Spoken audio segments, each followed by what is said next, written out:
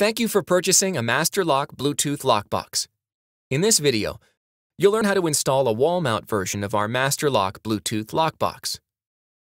To install a wall mount lockbox, you will need a pencil or marker, a Phillips head screwdriver, a level, a drill, and an appropriate sized drill bit. For certain surfaces like masonry or drywall, wall anchors and a hammer are recommended. Once you've gathered the appropriate tools, you're ready to begin. First, open the lockbox door by watching our instructional video, or you can follow the instruction sheet that came with your lockbox.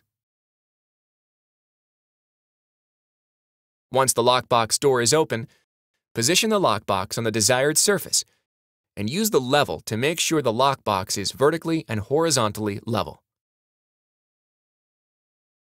Use the pencil or marker to mark the position of the lockbox screw holes on the surface behind the lockbox, and then remove the lockbox.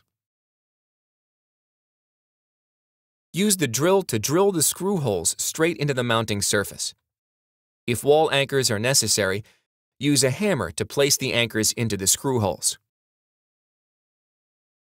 Reposition the lockbox onto the mounting surface, making sure the screw holes on the lockbox align with the screw holes on the mounting surface. Use a Phillips head screwdriver to carefully insert and tighten the screws until the lockbox is tightly attached to the mounting surface. Once all screws have been tightened, close the lockbox compartment door.